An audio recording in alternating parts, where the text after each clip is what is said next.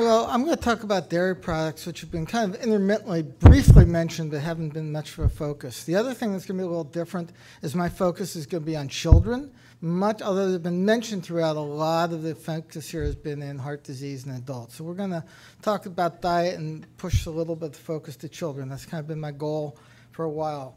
Disclosures are here. I'm rejoining as an advisor to MilkPEP. That's the most relevant one. I was on the DGAC. Milk consumption continues to decline. The percentage of children who drink milk and the number of servings per day, as well as the proportions per day of fluid milk, continues to decline even unto this time. The majority of calcium consumed by Americans of all age comes from milk and from dairy products, but yet the intakes of both calcium and vitamin D, which are significant components of dairy products, especially milk, are somewhat low. Factors affecting dairy consumption decreases with age. There's a concern about potential fattening effects of milk among teenagers, which is not true. And there's a substitution effect that's important, and that teens who don't drink milk may drink considerably more soda. And remembering that what teens do and young children do may largely be affected by what their parents do. Specifically among children and adolescents, about half of all calcium in the diet comes from milk. A little bit of calcium comes from mixed dishes, and the rest comes from other sources, including fortified foods such as fortified orange juices. Overall, dairy products account for about 13% of the total energy intake in children. Now, what did the DGAC do in regards to milk and dairy products? The 2015 DGAC did not largely address it or largely make any substantial changes compared to 2010. I think it's safe to say that for most people, the decision about milk is largely, but not completely, driven by calcium. There's other key nutrients, especially for children, that are listed there. I won't read them. The dairy group in the dietary patterns includes a number of different things, including soy milks, but does not include almond milk and rice milk. So what is recommended? Well, the AHA and the American Academy of Pediatrics have for a long period of time, recommended 2 servings per day of milk or equivalent dairy products, and then 3 servings to 4 servings per day for young teenagers. And the reason that goes down to age 9 is that, in fact, the increase in bone formation begins at the very earliest time of puberty, not in the middle of puberty. So if you wait till they're 15 or 16, you've waited too long. The recommendations in the United States are not terribly dissimilar to those of most Western countries. I won't read through them. They're very similar to those in Canada and Australia. Different countries around the world use different guidelines. The UK has a somewhat more vague guideline, depending upon exactly where you are. Now, I want to go back to childhood and adolescence a little bit more closely, because when we talk about what the minimum calcium intake is and how bone growth occurs, we have to recognize that there's a fairly narrow band during which most bone is grown in childhood and adolescence. And that band begins about ages 9 to 10, earlier in girls and boys, and mostly ends by age 15 to 16 in girls and a little bit later in boys. And that band is a massive increase in the amount of calcium that's accreted to skeleton compared to prepubertal and compared to later on in life. And therefore, much of the guidelines that talk about the use of milk to meet calcium, phosphorus, and vitamin D, among other nutrient intakes, largely rests on that key skeletal building time period. So what would happen if we took milk out, or milk and dairy products out of the diet? Calcium intakes in children would markedly drop, vitamin D intakes would drop, potassium intakes would drop. And I want to spend a moment talking about magnesium, which hasn't come up in this conference, and maybe one of the few things that Dr. Willett and I agree on is that our diet is short on magnesium.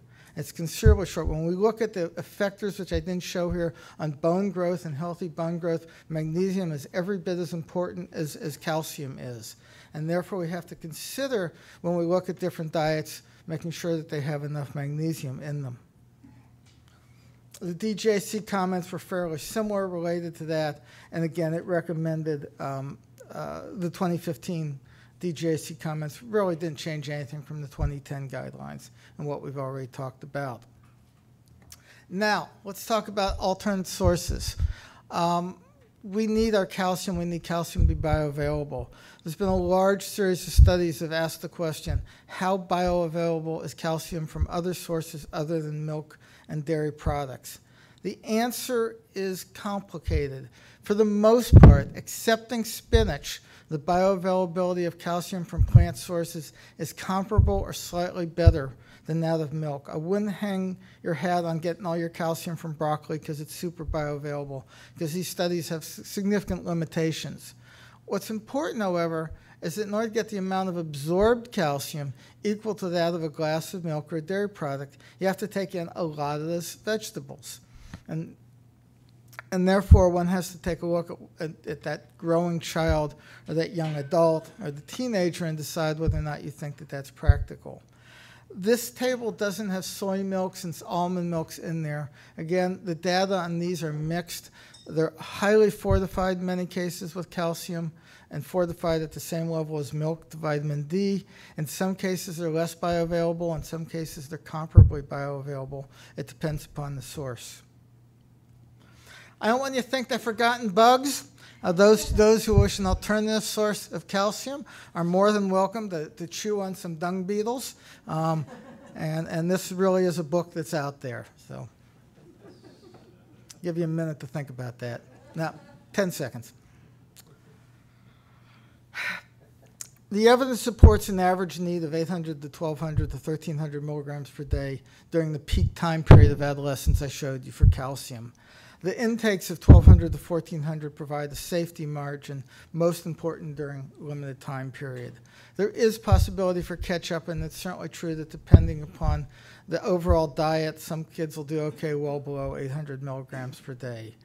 Intakes in the United States are low. However, the reality is that there's some adaptation to intakes that are 10, 20, 30% below the RDA, and I'm not sure that we really face a calcium crisis as was proposed many years ago. No, it's not true, on the other hand, that as you go down to extremely low calcium intakes, you still absorb the same amount into the bones. And I'm not providing a detailed review of the literature here. In the single study that we did, when we took calcium intake down to 400 milligrams per day compared to 1,200 milligrams per day, the bottom line, the amount retained was about a third as much. That's because even though calcium absorption was increased and urinary calcium was decreased, the adaptation was nowhere near complete. There isn't any way you can adapt, especially in adolescence when the natural calcium absorption is 40%, to going down to a third of the same amount of calcium. And there's a lot of other data about this in all sorts of different ages, races, boys versus girls, et cetera, that I won't provide here, but fundamentally suggests the same type of pattern. I want to briefly mention vitamin D in children. Dairy provides a modest amount of vitamin D. The question is whether or not children, that doesn't matter because after all, children need much higher doses of vitamin D. There's a Cochrane review that fundamentally says the high-dose calcium supplementation in children is not necessary. The author's conclusions are read there, or you can read there, basically say that supplementation of deficient children may be clinically useful, but it's not routinely useful. This brings us back to food as well as sunshine and the like as sources of vitamin D. A note that deficient was defined as something that needs high-dose supplementation, being very deficient, that is less than 14 nanograms per ml, and that the RDA, which one can come close to with food, will bring most children up to an adequate level. So to summarize, adequate bone health factors have to be considered in toto. That includes vegetables, milk, dairy products, yogurts, fortified juices, but we also have to consider the prevailing importance of genetics, magnesium, low salt intake, and exercise as an overall picture in determining bone health in children. So to conclude, DGAC 2015 reaffirmed dairy products as healthy nutrient sources for Americans. Dairy products provide key nutrients, most critically calcium. Alternative non-dairy type of milk substitutes exist. Some may provide a good nutrient profile, some do not. The modest levels of vitamin D in dairy as well as fortified juices and the like are important. There's no evidence for the routine use of high-dose supplements. Therefore, our recommendations is that dairy remain a part of a healthy diet for those who choose to include dairy, recognizing that dairy is currently a critical source of nutrients for most children and adolescents in the United States.